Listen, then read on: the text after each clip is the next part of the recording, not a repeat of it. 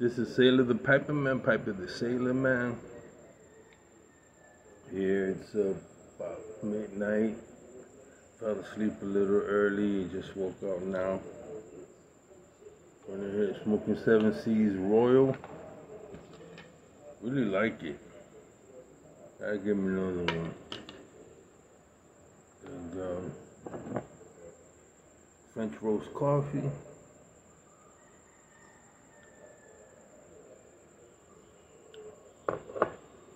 It was a tough day.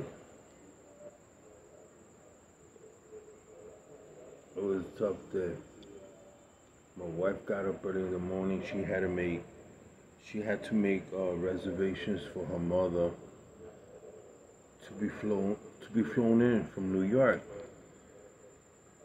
We've been trying to get her to come.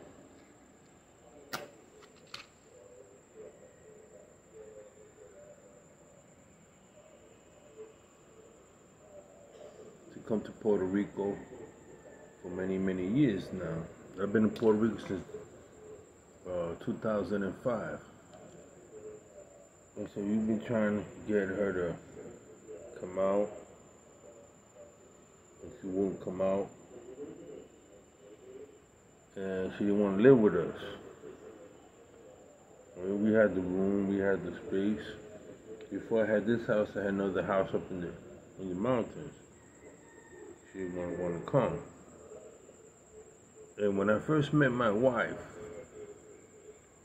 40 years ago, we're on our 39th anniversary, I looked at her and told her, you see, I had gone to her house when I met my wife at church, and I told her, walked up to her and said, "You gonna be my wife." She had known my family 5 years.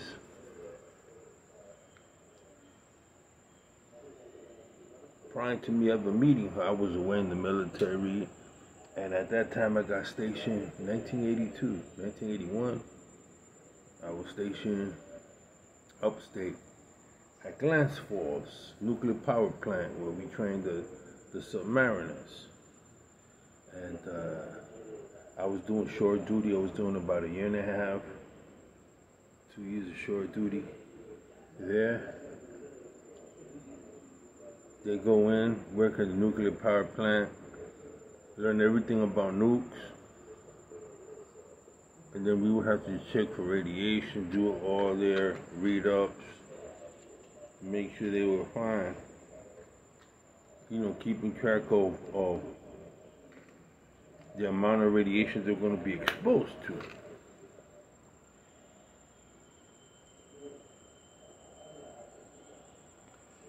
When dealing with submariners is a whole different ball game. It's like a whole different Navy, really. The guys that are submariners are very special, highly intelligent, and very patriotic. They're unique, man. You know, in a certain way, they like the equivalent of a SEAL team member psychologically. I mean, they got to go through so many tests because they're gonna be underwater. They're gonna live in tight compartments, so you have to have a certain mindset, willingness, and moderation. So when I met her there, I guess this is random thoughts because I'm already jumping from my wife's mother-in-law to getting her head. Now I'm talking about the nukes.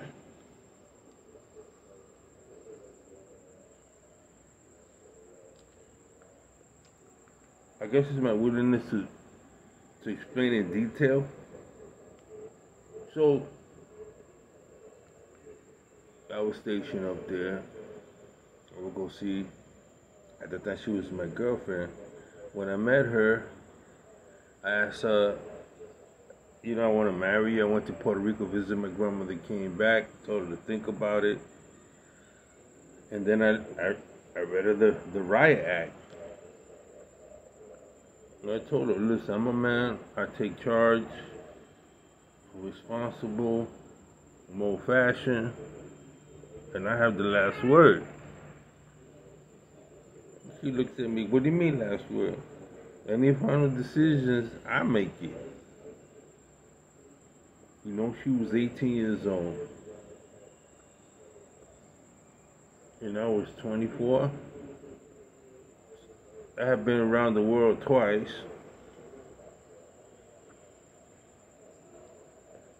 And she was just 19 years old, you know. Had never been out of New York. Basically, I robbed the cradle.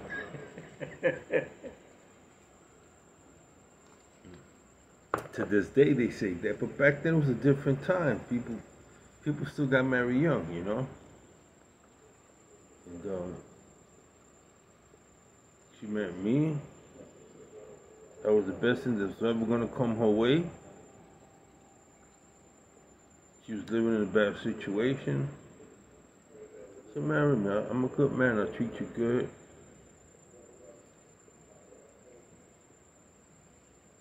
And she says, yeah, but you got to talk to my mother. So this is where mother-in-law comes in. So I'm going to a house. I did it old-fashioned way.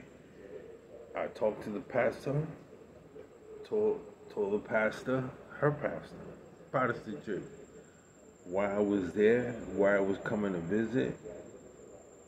I told her my intentions, that I come from Seattle, and I was being stationed there, upstate, and I was going to come down and visit her and date her. So I wanted him to know. I wanted everybody to know. I didn't want her, if they saw me with her out in town. I don't like gossip. Never liked the gossip. I wanted them to know what my intentions are. Oh, she's with a military guy, you know, thinking I'm trying to get over her. So I told my mom. I said, I think I found her, Mom. I think I found her. We got to talking and told her I wanted 4 kids and a home. She goes, 4 kids? I want 4 kids, 2 boys and 2 girls. Why else get married? If you're not going to have kids, what are you going to get married for?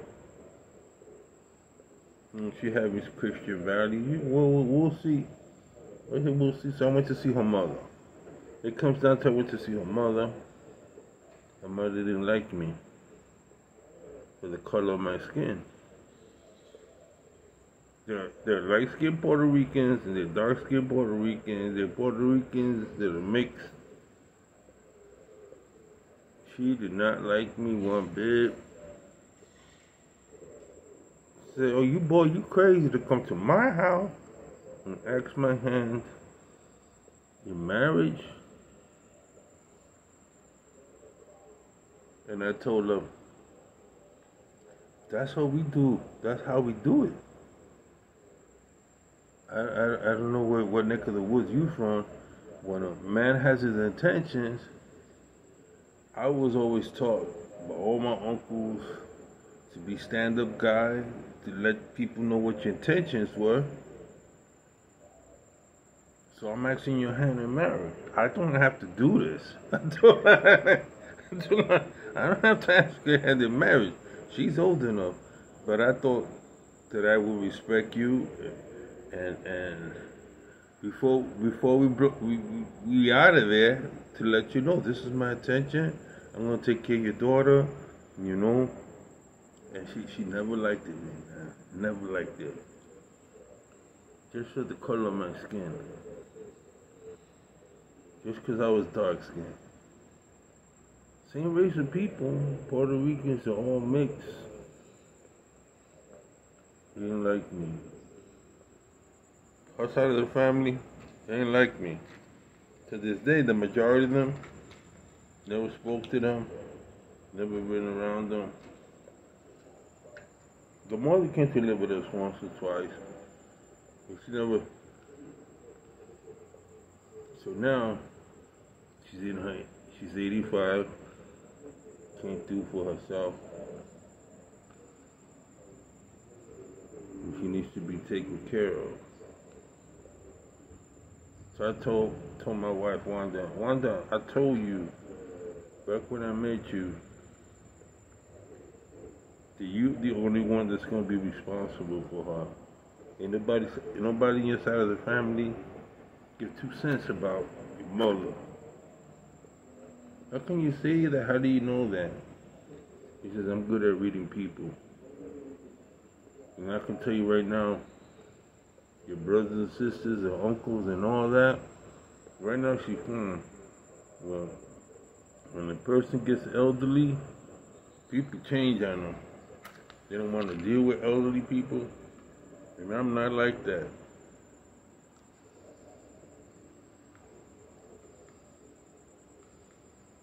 I respect elders. I enjoy being around elders. I value their wisdom, their knowledge, their know-how. And since from a little kid, didn't matter who you was. I had a lot of friends that were Russians, Czechoslovakians. When I used to play chess and sat out in the streets of New York, people from all walks of life, it didn't make a difference. I would respect them. That's lacking now. That's lacking now. I don't care what color skin you are. If you're elder, you're older than me. Oh, I'm gonna hell yeah. If you're a veteran and you're way older than me and I can talk to you, you know what it is like. And then you gotta live. You know, sir? I told my wife, let's go get him. Sooner or later, you're gonna regret if you don't bring your mother and she die over there in New York. First of all, the authorities are gonna speak about it.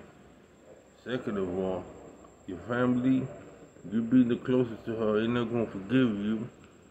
Third of all, they're gonna blame me. I saw that coming. I said, I got nothing against your mother.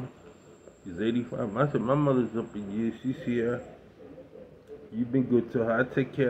We take care of our elders. We don't just throw them to the side and put them in some home. Excuse me, if you're one that has, we're not like that. And there are many cultures that take care of their elders. Native American cultures, Latin American cultures, or Irish. And then there are other cultures that you reach a certain age, they might as well commit euthanasia. I'm not like that. I always take care of the kids. You take care of your elders. You know? And he said, let's go get her. So yesterday was the day we were bringing through the airport.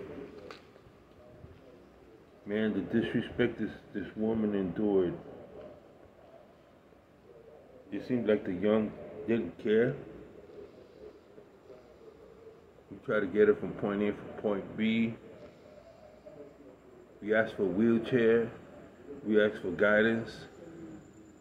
And it was as if these young workers didn't give 2 cents about elderly people, man.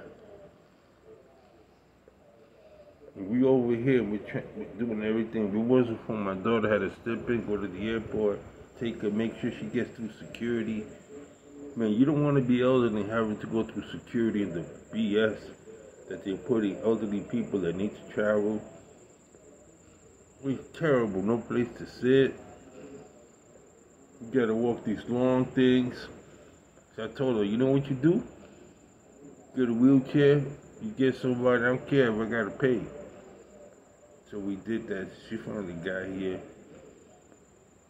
She came out the car and looked at me with these sad eyes, man. Like she was saying, like, man, I've been hating you for all these years, and here I am, and you have to take care of me. I said, man, welcome, you know? you're the mother of my wife, who's been the most important thing to me in this life. The big greatest present I have. How am I gonna mistreat you? You give me the best wife a man could ever have. I don't care. I don't care what you said, what you done way back then. You say I wouldn't become nothing. I was a nobody, no nothing. I mean, there were some things she said to me that really hurt. So here she is at 85, having to rely on my wife and me. I told my wife, love her. Forget about the past. Right now, she needs a lot of love. She loved my dogs. I was happy about that. She's an animal lover. So I'm happy. She gonna treat my dogs. Got two of her. She was petting them. I said, that's good. That's good. So we set up a room with all everything that she needs and wants. Just a new adventure for me. Dealing with someone that first hated me. And so I have to show her kindness and compassion. I'm not too far away. I'm 64. I don't know how people gonna treat me. We ain't gonna all stay young. And so we need to invest our time and energy on people, not just for ourselves, but be altruistic. You're gonna be young. I know in maybe 15 years I won't be able to have the things I do now. I don't have the same eyes. I forget my memory.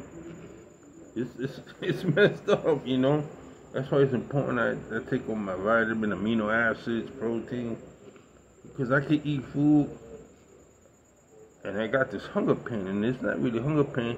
It's that my body's doesn't have the nutrients, so I have to take protein powder, mix it up. It's come to that. It's come to I have to have more liquid than I do solid food. So my digestive system isn't that great. And now that she's here, I feel really good. I feel really happy that I can help an elderly. She's gonna be around, And if I need to make a coffee, make her feel good. I just pray that when it's my turn, God will put somebody in their way to treat me with kindness as I treat others. It's like, so not only that, I get to talk about Jesus to her, prepare her. We ain't gonna live here forever. We prepare her for the other side, But she's active, she's attentive, she's got the radio on back there, and this is a new place, she's ain't asleep. And but I'm happy. My brother was happy. My brother went to the airport, picked her up, and I said, I got it. He knows what went down. He says, I got it, man. She's okay. She's not that lady. I can see the humbleness. I can see her tired. She feels comfortable around other people now. There are some things that we do when we're young, later on in life we regret.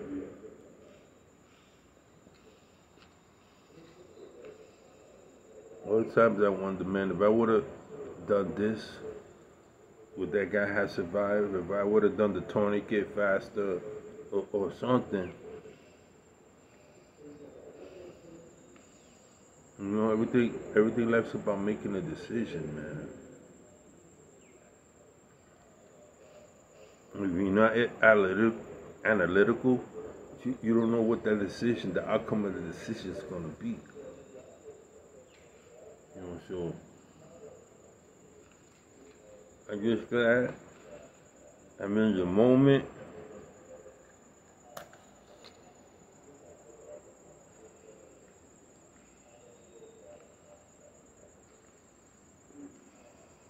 I'm in the moment, and in this moment, I can help somebody. You know, I don't know about tomorrow, but for right now, I'm smoking, I'm drinking coffee, I'm alive, and I'm counting my blessings.